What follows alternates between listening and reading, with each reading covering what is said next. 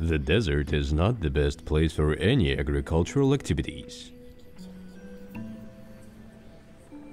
The soil is poor and not fertile. You could import the food from abroad, yes. But you could also act in a smart way. By making the desert green. How?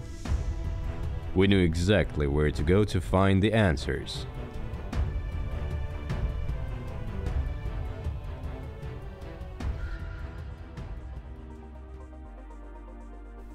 University of Agadir.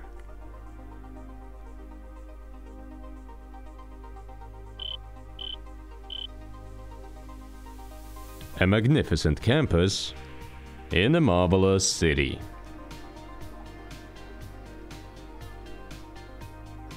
It is as if the city was rebuilt specifically for the students to study in perfect conditions. We visited the Faculty of Science and had a chat with both the students and the professors. One thing caught our full attention.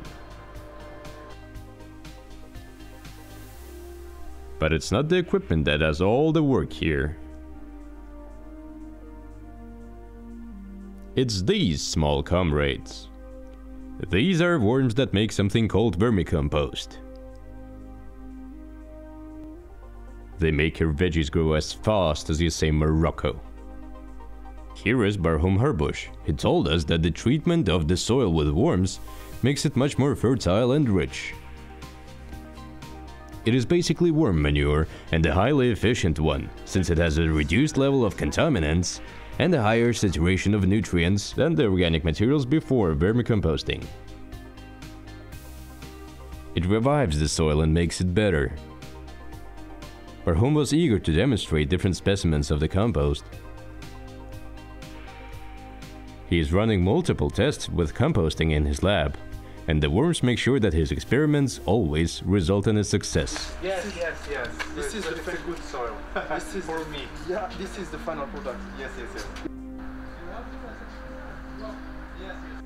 The most important thing to give to the soil is organic matter.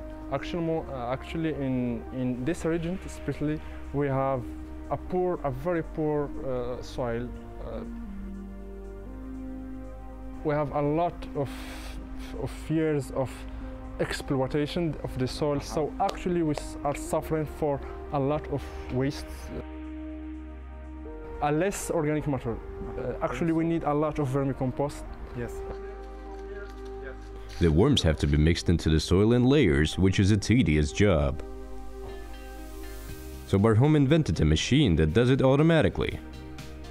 It mixes the soil and Barhum's tiny helpers in layers,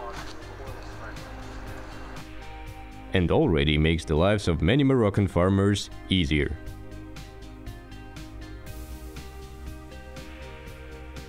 There is much room for development, and he is actively spreading the word on the importance of vermicompost.